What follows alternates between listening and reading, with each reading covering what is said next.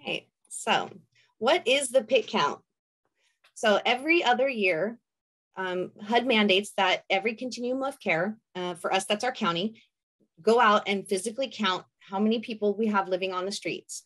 And we do a little bit above and beyond just what's mandated by HUD. We actually do an interview and record important data about who is homeless, why they're homeless, what kind of barriers they're facing. So it's the data we collect in this event is very important.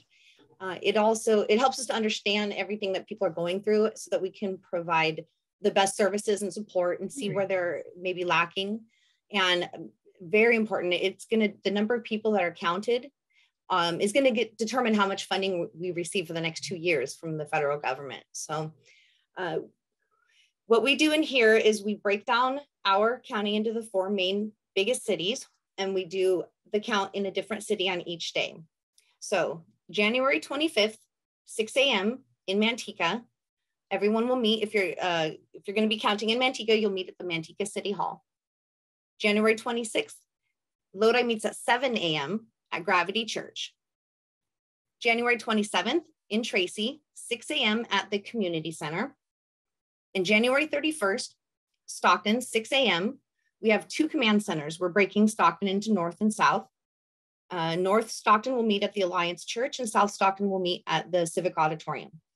We will be sending out an email with all the information. So you're going to know exactly where you're supposed to go, what time. You're going to get all the information. You're going to get a copy of all these slides. Everything you need is going to be coming in an email after this meeting today. So in order to volunteer, we require that you meet all of the following criteria. You have to be 18 years or older. So please, this is not the opportunity to bring your children with you, not this time. When you arrive on the day of the count, you'll be asked to sign a waiver. Although it's not required, we're really encouraging everyone to attend one of these training sessions. So thank you very much. You've met that requirement. We're going to need you to be available for approximately 3 to 4 hours. It's really hard to say exactly how long it's going to take, but the more volunteers we have, the quicker we'll get done. We are requiring that everybody wear PPE, so masks. Whether you're indoors or outdoors, doesn't matter. The entire time, we need to make sure everyone is kept safe, especially amid the surge that we're having right now. If you're unable to wear a mask for whatever reason, we want to thank you for wanting to participate, but we're going to have to ask you to sit this one out. We're just trying to keep everyone as safe as possible. When you arrive on the day of the count, before you enter the building, the first thing you'll do is go through the screening and temperature check. I'm sure you're all familiar with those questions that we get asked. And it's really important that if you've been sick or had any signs of COVID in the last couple of weeks before the count, please stay home. Again, everyone's safety is our priority. So in order to prepare for this point in time count, we have been meeting every single week since August. We've been meeting with every nonprofit, law enforcement agency, volunteers, outreach workers, you name it, city officials. We've put a lot of work into making sure that this runs smoothly. We've also done things a little differently this year, meaning we have put together a toolkit so that in future PIT counts, we'll have the foundation for everything we've worked on so hard. So we won't have to start from scratch every time. So we're really hoping this is going to be beneficial to the whole community for many years in the future. We have been recruiting volunteers for many weeks through social media, emails, word of mouth, everything you can think of. We have, Zulema, are we up over 400 volunteers right now? Yes, we are at 450. 450 that's amazing. That's amazing. Today, 450, and they'll be coming in up until the day before. So please continue to spread the word. We still need as many volunteers as we can get. Definitely. So if you have any family or friends, that tell them there's lots of ways to sign up, but the easiest way, in my opinion, is text the word PIT to 40403. And once again, all this information will be sent to you again shortly after the meeting. We've also been in contact with Maggie Park. She's in charge of public health for our county, and lots of medical professionals and CDC guidance. And we're just doing everything we can to stay on top of the COVID outbreak and make sure that everything goes smoothly and everyone stays safe. So this is important. We want you to know who not to count, who not to survey on the day of the count. So we do not count people staying in shelters. The first question that you're going to ask at the beginning of the survey is, where did you sleep last night? If their answer is at a shelter, a warming center, a friend's house, someone's couch, those people are not counted in this count. There is a sheltered homeless count that is conducted separately, but what we are out there doing is an unsheltered count. So that first question is very important, and the survey itself will provide guidance as to what kind of answers we are looking for. Also, if you see a tent, don't mark that down as a person unless you actually see a human. So we're not counting empty tents, we're just counting people. We're going to use two different tools to conduct this survey. The first one, the general survey, is the main one you're going to use most of the time for anyone who's willing and able to answer your questions. For anyone that's unwilling or unable to answer your questions, we have an observation tool. Both of these surveys are available on paper and on the internet. So you can use your phone, and we'll get to that in just a moment, how you can prepare before the count by bookmarking the website. It's an online form that you'll use, when we're encouraging anyone who's able to use the online tool. It makes data a lot cleaner, makes it a lot easier for everybody involved on the back end too, as well as for you. It's a lot easier for you, but sometimes there's no wireless signals. Sometimes people just are not comfortable using technology. That's fine. Everyone will have paper copies of the surveys as well. So, step-by-step guide to conducting interviews. When you're out in the field, you're in an encampment, you approach somebody, you introduce yourself and explain why you're there. The blue box on the bottom of the screen has a script you're welcome to read from. It's going to be at the top of your surveys as well, so you can read from it, or you can speak naturally. It's completely whatever you're comfortable with. We want you to keep in mind, don't sneak up on people, announce your presence. When you're walking through an encampment, what I like to do is holler out, outreach, anybody home? Using a tone of voice that's approachable, be polite. So once you've introduced yourself and explained what you're doing, if the person consents to answering your questions, go on and continue with the interview. If they don't want to answer your questions, thank them for their time, and then you would use the observation tool. So the general survey, the main survey tool that you're going to use. This one will be used for anybody whose answer to the question, where did you sleep last night, is in an encampment, on the streets, in a park, in a tent, car, truck, RV, abandoned building, any place that is not meant for people to live in. Sometimes you'll approach somebody and it's a couple, a husband and wife, boyfriend, girlfriend, and they were together. Their answers are probably going to be the same for each survey, but you still have to only complete one survey per person. Remember that you're asking sensitive questions, so just to keep that in mind and be respectful. Remind the people that you're interviewing that they have the right to refuse to answer any questions. They don't have to answer anything they don't feel comfortable answering. But we do ask that you ask all the questions on the survey.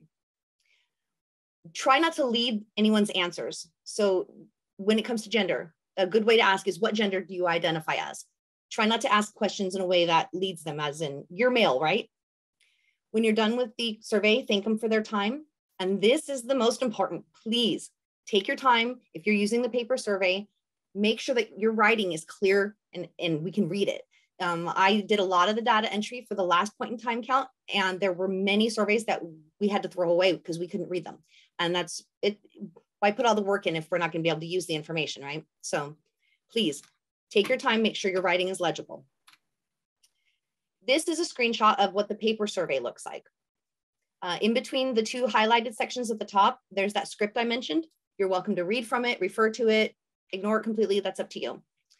The second highlighted part at the top, where did you sleep last night? Again, that's where it's gonna, if the street, park, under a bridge, by the river, these are the things that are the kind of answers where you're gonna continue with the survey. The survey continues on the back side of the page. So when you get to the bottom of this page, don't forget to flip it over and finish asking the rest of the questions. At the highlighted area that says observation tool, that's when you would stop. The observation tool is used when you can't complete a survey for different reasons. Maybe the person just said they didn't want to answer the questions. That's fine. You can use the survey tool. Maybe the person is asleep and you don't want to wake them up. maybe you see somebody on the other side of the river and you can't safely get to them. Those are examples of when you would use the observation tool. With either survey, when you're using the paper form and not the mobile version, it's important that you record as much detail as possible about where you are. We need to know not only who the homeless are, but where they are. So Linda, don't just say, yes. I'm sorry for interrupting. I had someone email me that they're waiting to be let in. I just let someone in as soon as it popped up. I think it was Nancy. There's nobody. I let someone in. Oh, sorry. There we go.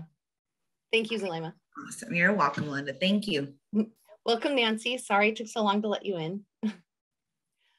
All right. So I was saying that it's important to be really specific about where you are when you're using the observation tool or the survey tool. So instead of just saying downtown Stockton, be specific. For example, under the Highway 4 overpass at the Wilson Way exit in Stockton, across from the Metro PCS store. Don't just say downtown Tracy, say at the railroad tracks near Central and 4th Street in Tracy, near the transit center. Be specific. And again, if you're using your cell phone to do the surveys, you just click the GPS button. Much simpler. So on the reverse side of the survey, on the paper survey at the bottom, I went the wrong way, that where it says observation tool, that is where you will complete, those are the questions you'll complete if you're unable to answer the questions or to interview the person. I'll give you guys just a few seconds to, if you are able to get your phone out and scan the QR code on your screen, this will take you to the survey, the general survey. It is an online form, and in the slide after this, we'll walk you through the steps to take to bookmark it on your home screen. And if you're able to do this ahead of time before the day of the count, it's going to make everything run quicker and smoother. If you're not able to, that's fine. We're going to help you on the day of to get this up and running on your phone if you want to use it. Okay, and the next QR code is for the observation tool. Again, observation tool is when you cannot complete a survey. I'll give you just a few seconds to scan that if you want. And just a reminder, these codes, all this information will be sent in an email afterwards. So don't worry if I'm going too fast for you right now. This is a video recorded by Adam Cheshire. He works for the county, and he's going to explain to you about using the online version. Using the point in time count mobile survey. The purpose of this survey is to gather information about those experiencing homelessness at one point in time. The information will be used to determine how the county and cities can target available resources to lift people out of homelessness permanently. Each survey can be accessed by a separate link. One survey is for in-person interviews when an individual agrees to speak with you. The other is used to record data by observation if you are unable to conduct an interview. Follow these instructions to save both links as shortcuts on the home screen of your mobile device so you can quickly access either survey as needed. The instructions will vary depending on the type of device that you are using. If you own an Apple iPhone, please be sure your phone is updated to version 15.2. We'll save this page as a shortcut to our home screen. For iPhones, select the Share button at the bottom of the screen and click the Add to Home Screen button. For Android, select the menu in the top right corner and click Add to Home Screen. Feel free to name it anything you want. Then, tap the Add button to add it to your home screen. Once you have opened the link to the in-person survey, enter your assigned zone. Tap on Press to set location. On your device, make sure to allow the site to use your current location when prompted. Tap the location on the map where you are conducting the interview. This will ensure that accurate data is collected about where the homeless are counted. Use the sample script when you are interviewing someone. Record as much information as you can about them in the questions listed. Enter any additional notes and then press Submit. If you are unable to speak with someone, perhaps because they are asleep or they refuse to be interviewed, you should use the observation survey instead in order to collect observable data about the individual, such as their gender and approximate age. We understand that you may be guessing as to this information, and that's okay. The important part is that the individual is counted so we can understand the number of individuals experiencing homelessness in San Joaquin County. On your device, make sure to allow the site to use your current location when prompted. This will ensure that accurate data is collected about where the homeless are counted. Do your best to answer the questions in the observation survey about the individual. Again, your best guess here is fine. Understanding how many people are experiencing homelessness in San Joaquin County and where they were observed is the most important goal of the point-in-time count. Enter any additional notes and then press Submit. Now we're going to talk about safety while you're in the encampments. So it's really important that you always stay within view of your group. Don't move on without the rest of your group. Just even if you're done with the survey and you see someone farther down the row, just give everyone else time to finish up and move together as a group.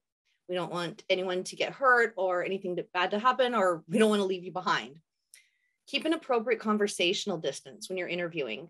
We would like to say social distancing of 6 feet, but in reality, it's going to be difficult to hear the answers people are telling you when you're both wearing masks and you're underneath the freeway.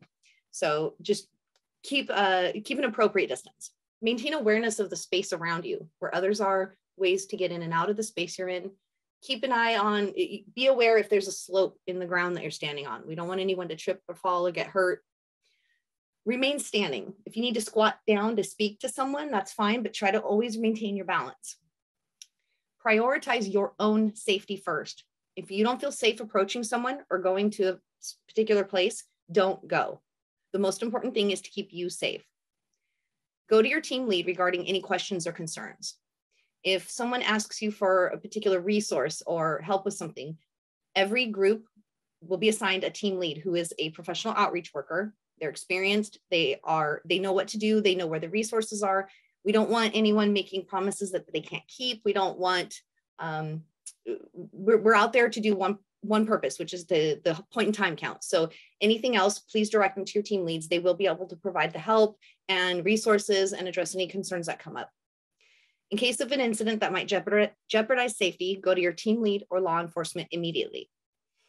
All of the law enforcement agencies in our county, including all the police departments, the sheriff's department, Caltrans, they have all been on board with planning this whole point in time count, and they have assigned officers to every zone. So every city you're in that we're doing a count in is going to be broken up into zones, and your team will be assigned a zone to canvass.